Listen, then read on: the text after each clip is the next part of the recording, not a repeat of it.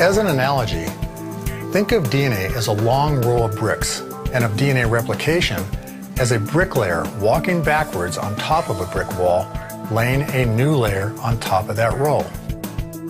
When the end of the wall is reached, the bricklayer finds himself standing on top of the bricks he's supposed to replicate. But since he can't put down a brick where his feet are, he steps back and falls off the wall, leaving the very end of the wall bare. As a result, the new copy of the wall is shorter. Just like this brick wall was copied imperfectly, our DNA is unable to copy itself perfectly. When a strand is replicated, the new strand is shorter than the old strand. Initially, we thought there wasn't anything we could do to affect the aging process. Now we know there are some things we can do, like some lifestyle changes, specifically decreasing toxins in our body, addressing obesity, and improving our nutrition, plus reducing physical, mental, and oxidative stress, which are all key to slowing down the aging process. But perhaps even more significant than this, scientific research has concluded that the next big step to maintaining a youthful body is to find strategies to actually lengthen our telomeres, essentially turning back our biological clock.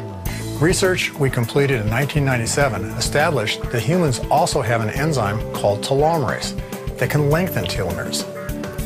This research was so significant that in 2009 it was awarded the Nobel Prize in Physiology or Medicine.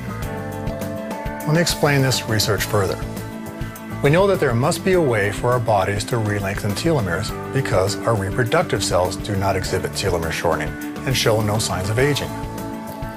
The reason these cells are essentially immortal is because reproductive cells produce an enzyme called telomerase. Telomerase acts like an assembly line inside our cells that adds nucleotides to the ends of our chromosomes, thus lengthening our telomeres. In a cell that expresses telomerase, telomeres are lengthened as soon as they shorten. It's as though every time the telomere clock inside our cell ticks once, telomerase pushes the hands of the clock back one tick.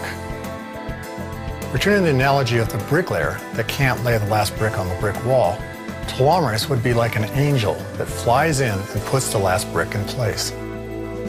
The